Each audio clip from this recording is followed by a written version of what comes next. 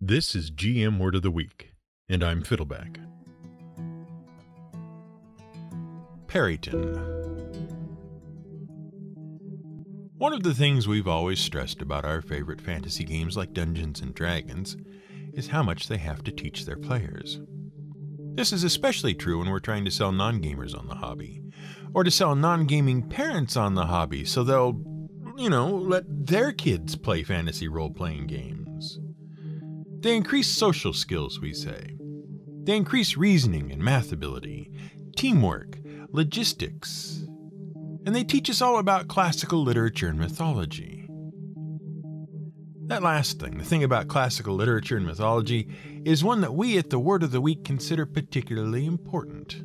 After all, we'd have no podcast if games like Dungeons & Dragons weren't built on the accumulated pop-cultural descendants of thousands of years of myths, legends, stories, plays, old wives' tales, and superstitions from pretty much every culture on Earth. Which is why critters like the Peryton drive us crazy. Now, we admit that the Peryton isn't one of those iconic D&D beasties that everyone knows, like the Beholder or the Mind Flayer. And it's not one of those ubiquitous creatures like the orc or the skeleton that end up in every fantasy thing ever. And it's not like one of those fantastic beasts like the Hippogriff or the Harpy that everyone learned about in their 100-level humanities course from Jason and the Argonauts or Harry Potter or something.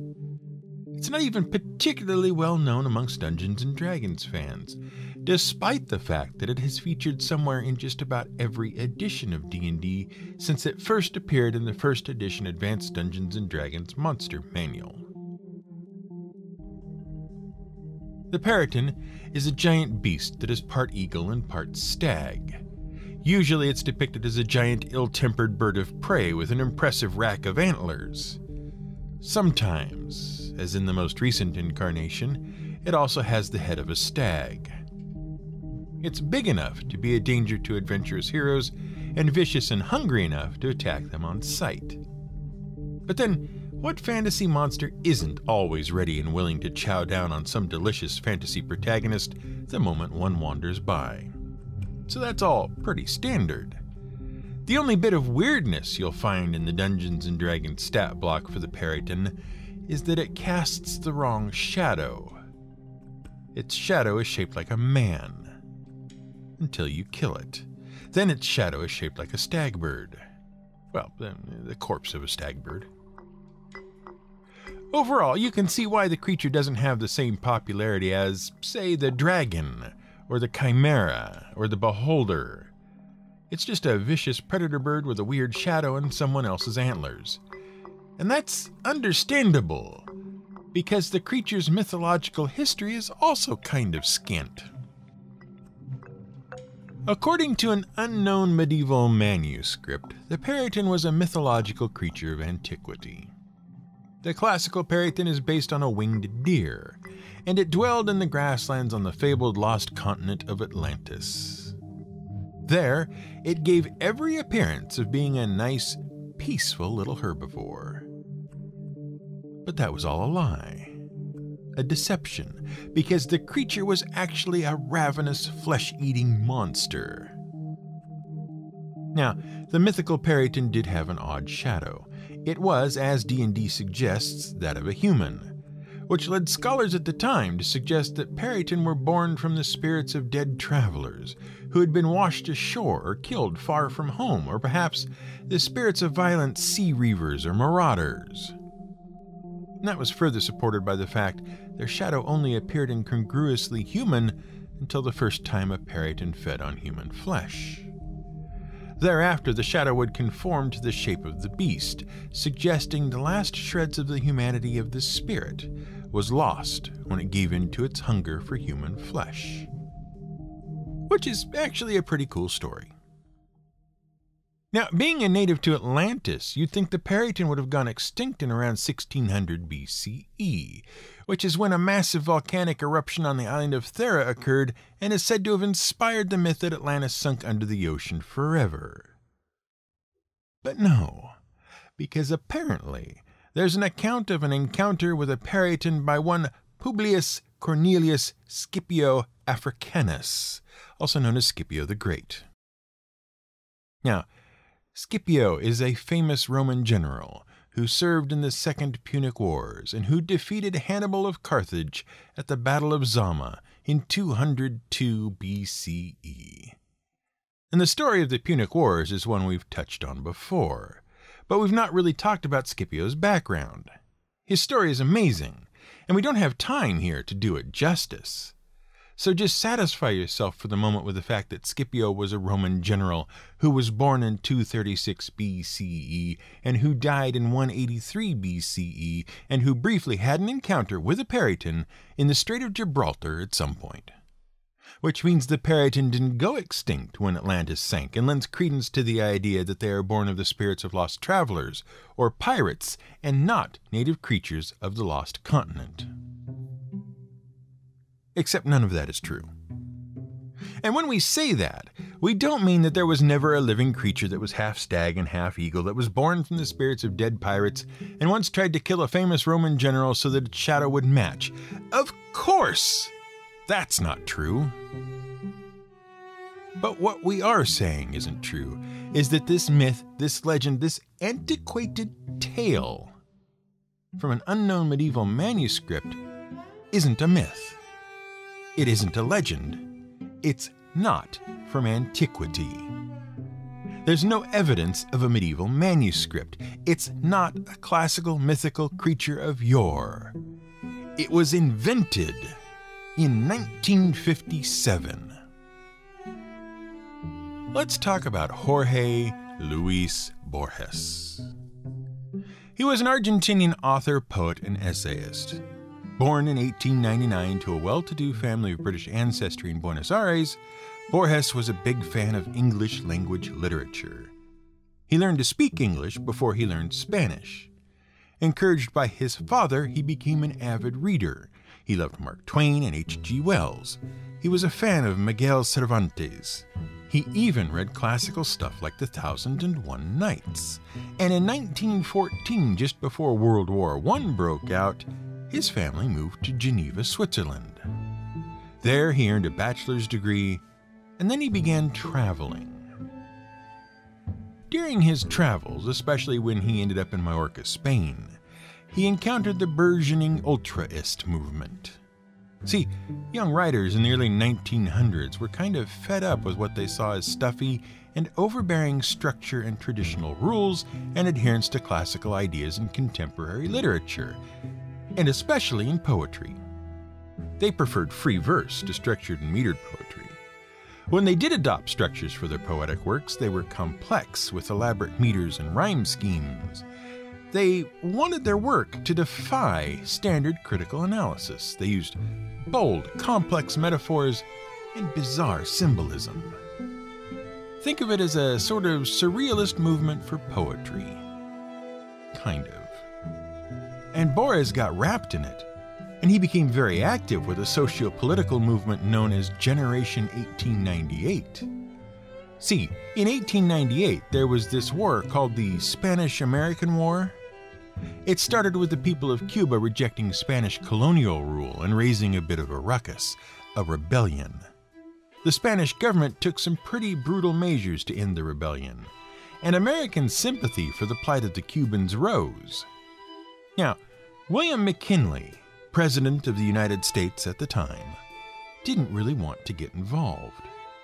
He had successfully campaigned on a number of economic reforms and was helping the country's economy stabilize. But the American public really wanted to help the Cubans. And newspaper publishers at the time, sympathetic to the public view, saw an opportunity to influence the president by whipping the public into a frenzy. First, they published a letter written from Spanish Minister Enrique Dupe de Lome, which described McKinley as weak and cowardly, which is why Spain didn't fear American intervention in Cuba. And then, an American battleship, the USS Maine, exploded in Havana, Cuba, and 266 Navy sailors and officers were killed. Although an investigation showed the main's explosion had been caused internally and was likely the result of a gun or munitions malfunction, the American press ran the story that the main had been attacked by Spanish loyalists in Cuba. This is probably the most famous incident of fake news in American history. In fact, it resulted in the coining of the phrase yellow journalism. And it worked. The public, already eager to help the Cubans, raised a huge clamor and demanded intervention. Congressional leaders who wanted to placate the public were eager to take action, and President McKinley had no choice. And so, the Spanish-American War. The Americans were so successful that they freed not only Cuba, but also the Philippines and Puerto Rico.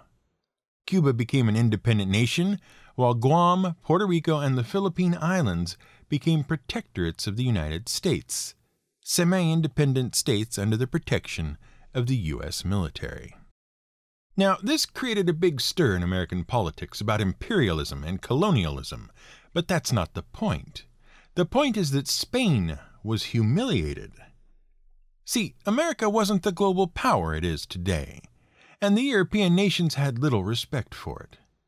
Meanwhile, Spain, who had once dominated the European political landscape, had been floundering for hundreds of years, and so had Spanish culture. So you had this group of Spanish writers and poets who wanted to put Spanish culture back on the map, as it were. And that Borges was a part of the whole thing. And when he went back to Argentina, he carried those attitudes with him. The ultraist attitude of new, experimental, and bold styles of poetry and verse, and the Generation 98 attitude of glorifying Spanish culture, history, and heritage.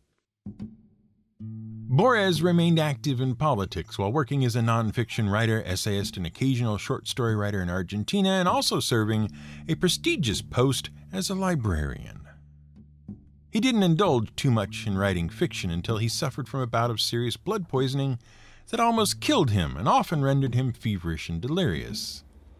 And in that time, he produced some of his most renowned fictional works. When Juan Peryton came to power in 1946, Borges's political views, supporting the Allies in World War II, for example, worked against him. He lost his job and struggled to make ends meet. But when Peryton was deposed in 1955, his position was restored, and he then became director of the National Library in Argentina. But his health continued to deteriorate, and he lost his eyesight, which made it difficult for him to write longer works. So he returned to poetry and short-form works. Eventually, his health problems cost him his life in 1986, at the age of 86.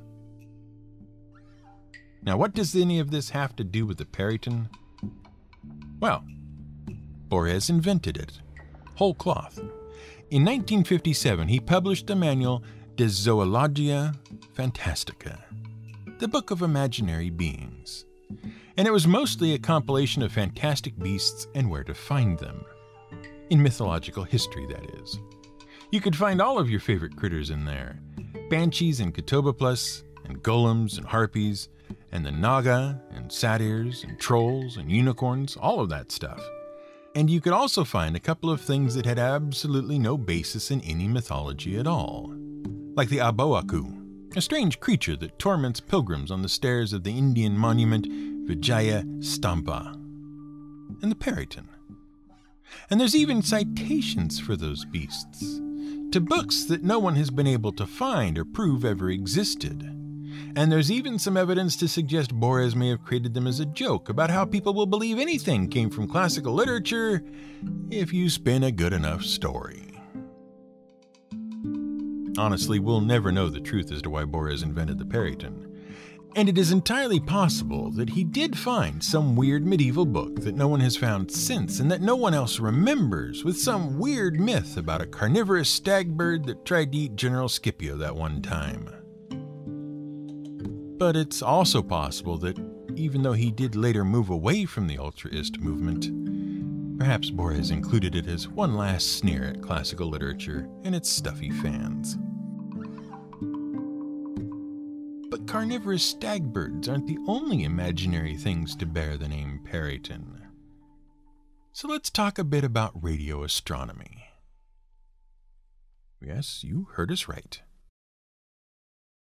So, astronomy, the study of the stuff in the sky, stars, planets, moons, galaxies, and so on. We've been interested in the stuff in the sky for most of human history, for both spiritual and scientific purposes. And honestly, those were kind of the same purpose for a long time. They were an attempt to understand the universe and our place in it. If the stars are divine or heavenly objects, their movements might reveal the divine plan or divine influences on Earth. That's the idea behind astrology and even alchemy. And that evolved into the idea that if we could understand the scientific movements and origins of stars and planets, we could understand the laws that govern the universe. Hence astronomy. Good so far? Now, for most of human history, the only way to study the sky was to look at it. I mean, sure, things changed a lot when Galileo Galilei decided to point a spyglass, a tube containing two differently shaped lenses that would magnify distant objects, at the stuff in the sky in 1609 with the help of lenses developed by Dutch spectacle maker Hans Lippershey. But looking at magnified images of the sky is still just looking, it's just observing visible light. But then, James Clerk Maxwell made an interesting discovery. Well, we say then, but we mean 250 years later in the 1860s. He realized light was just the visible part of a more complicated thing called electromagnetic radiation. And that was something that was spewed out from energy sources in the form of vibrations in an ever-present electromagnetic field, like waves in the ocean. Visible light was vibrations that came at a certain frequency, or more accurately a certain wavelength, which is the distance between one high point and the next in a wave. It followed then that anything in space that emitted light should also emit other kinds of radiation. In the early 1930s, Bell Telephone Laboratories was working on a way to transmit voice signals as electromagnetic waves across the Atlantic Ocean, and they'd built a big antenna. But they had a problem. It was picking up weird static, random noise. The antenna had this hiss of radiation coming into it. And it was an engineer named Carl Guth Jansky who figured it all out. He noticed that although the static was pervasive, it spiked at certain specific times of day, and when the antenna was pointed in certain directions. At first, he thought it was coming from the sun, but that didn't quite track. Eventually, he realized it was coming from the center of the Milky Way galaxy, a vast collection of 400 billion stars drifting together through the void of space that happens to also contain our sun and our solar system. And without really meaning to, Jansky invented radio astronomy. The idea is that you can point a radio antenna at a distant object, and you can see it in the radio spectrum just the same way you can see it in the visible spectrum through a telescope. Except there's some advantages. Most notably, it doesn't matter whether it's day or night, and radio waves can penetrate clouds. Usually. Mostly. Again, it's complicated. The point is, a radio telescope can see an object in the sky at any time, day or night, whatever is happening in the atmosphere above it. And the radio information provides a lot of information about the source. More interestingly, if you have two radio telescopes tracking the same signal, you can use a technique called interferometry to cancel out a lot of interference, to pick up very weak signals, and to resolve objects that would be invisible to conventional astronomy. Since its inception in the 1930s, and with the help of an explosion of advancements in radio technology as a result of investment in radio detection for military purposes during World War II, radio astronomy has discovered and analyzed a lot of previously unknown phenomenon. Take, for example, quasars. You might have heard of them. But did you know that the word quasar is an abbreviation? It is. It stands for quasi-stellar radio source. That describes a source of radio waves that looks kind of like a star, but obviously isn't. The first quasars were discovered in the 1950s when radio telescopes were pointed at nothing and picked up a signal nonetheless. There was something out there in the void emitting radio waves but not visible light. And once scientists started looking for them, they found hundreds. Today we know of about 100,000 of them, and as near as we can tell, they are the hearts, the nuclei, of very young galaxies very, very far away. It is further believed that they are actually massive black holes with a halo of matter spiraling into them, like the one at the heart of our galaxy, which Jansky heard in the 1930s. And in 1998, astronomers using a 200-foot radio telescope at Parkes Observatory in New South Wales, Australia, detected the first Peryton, and they continued to detect them until 2015. No, they didn't see carnivorous eaglebirds flying in the sky emitting radio signals, presumably radio signals in the shape of a man. What they did see was a sudden burst of radio noise coming from the sky. And because of the characteristics of the signal, the bursts appeared to be coming from very far away. And the astronomers were baffled, because after the first signal in 1998, they kept seeing more of them.